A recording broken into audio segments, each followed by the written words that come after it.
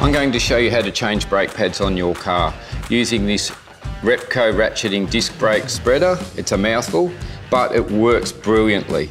It actually pushes the pistons back on your brake calipers, making the job really easy.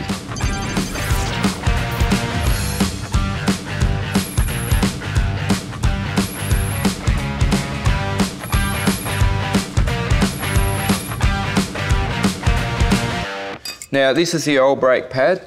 See the thickness of the new one against the thickness of the old one.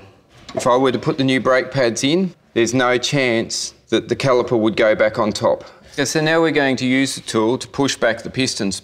I've wound in the Repco ratcheting disc brake spreader all the way in, ready to go into the caliper. I slide it into the caliper cavity, align it up centrally with both the pistons in this case, hold the centre barrel and start ratcheting slowly. There'll be some resistance as the pistons start to compress.